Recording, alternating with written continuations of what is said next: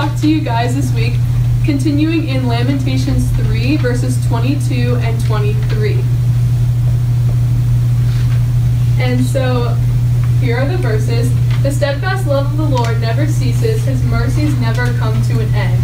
They are new every morning, great is your faithfulness. The Lord is my portion, says my soul, therefore I will hope in him.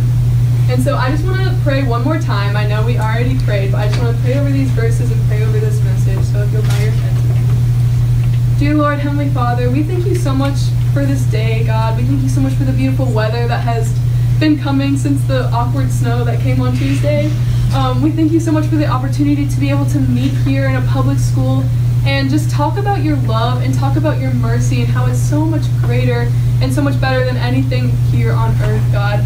I pray for this message, Lord, and I just pray that you reach out to every single student in this classroom and you give them something to carry away from today, Lord. In Jesus' name we pray, amen. Amen. So, in this first part of the verse, it says that God's love is not a finite thing. The steadfast love of the Lord will never cease. His love will endure forever. And this made me think of Psalm 136, which basically is a long line, and every other line it says, God's love endures forever. God's love endures forever. It just says it a whole bunch of times. So if that is not enough to be like, oh, it's true, it says it again here. It says it over and over again, that God's love will never cease, and it is so amazing and so great. He loves us so much also that his mercies never come to an end. And I just wanted to clarify really fast on the word mercy, because I know it's a term used a lot in church, and I just wanted to give a nice definition to just keep us all on the same page. But mercy is basically just not getting what we do deserve. And what we do deserve is a life in separation with God because of our sins. But through the mercy of God, we can live a life in communication with Jesus and with God. Also, one more thing for this verse, I just wanted to say, God is love. It says it in 1 John 4:16, so we have come to know and to believe that the love God has for us. God is love, and whoever abides in love abides in God, and God abides in him. So this kind of makes sense, because if it's saying that love never ceases, and God is love, it just kind of, God doesn't end, so love won't end either. And so the next verse is, they are new every morning, great is your faithfulness. So as I was writing this message, I saw the word new, and that made me think. I wanted to say, well, how would I define new? So what does new mean? I'm going to kind of open that up to you guys, so you guys have a good definition of the word new. Good. Sorry? That's new. New stuff is good. New stuff is good, yes. Does anyone else have a definition of new or anything? Yeah. It's fresh. Fresh? Yo. Yeah. Trying something different. Trying something different, yeah. Pure. Pure, yes. So, I took it to Google, as one would, and I came across Merriam-Webster, that's right y'all, the dictionary, and it defined new as having recently come into existence, which I thought was really cool. Recently coming into existence mean that it wasn't there before, or the one that I personally like, because you know how there's always a few, this one just really stuck out to me, made or become fresh. So, thank you, Olivia, that's amazing. You're welcome. And I just, whenever I think of fresh, I think of clean and just unmarked and just pure.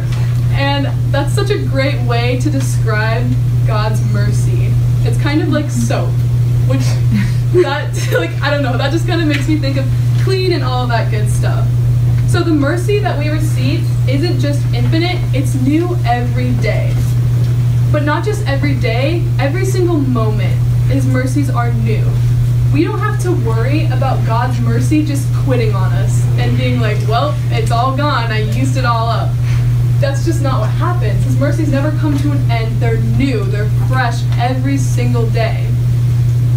But with this, we can't take this unending mercy for granted, because I feel like in my life, I can almost live a life of, oh, I'm gonna do this right now, and I'm gonna ask for forgiveness later, you know what I'm saying? Like, I'm just going to make myself look really good or make myself feel good right now, and later I'm going to ask for forgiveness. That's taking the verse kind of out of context and putting it on yourself and almost using it as self-glorification and using it as an excuse to do whatever you want. This reminded me of Romans 6, 1 through 2. What shall we say then? Shall we go on sinning so that grace may increase? By no means. We are those who have died to sin. How can we live in it any longer? When we are saved, we have the Holy Spirit as our conscience. And this should help us kind of make decisions whether or not we want to go on this wide path that everyone goes on. It seems easy. It's easy street here on the wide path. You can just stroll down it, and it's nice. But there's also the narrow path. The path that's a little bit harder. It seems like it's more work. But in the end, the rewards that come from the narrow path are so much greater than anything that could be on this wide path. So when we have this conscience to make the decision between the two paths, the Holy Spirit should want to push us in this direction to glorify God instead of pushing us on this direction of doing things for ourselves. But, so now you're just thinking like, all right, Kennedy, I understand, don't do things on purpose, but we're human, we mess up. And that's true. We do mess up. It's literally just the way things are. We have flesh, and our flesh wants to do things of the world. But, like,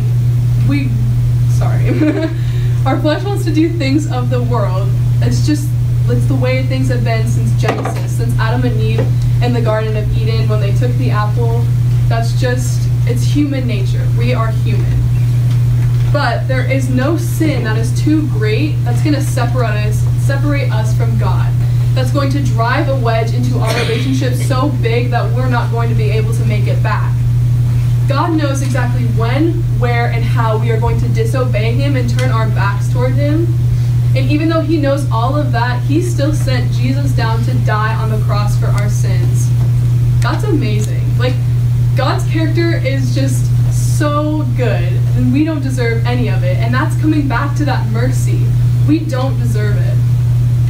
In Ephesians 1:7, I thought it gave a very nice description of God's character.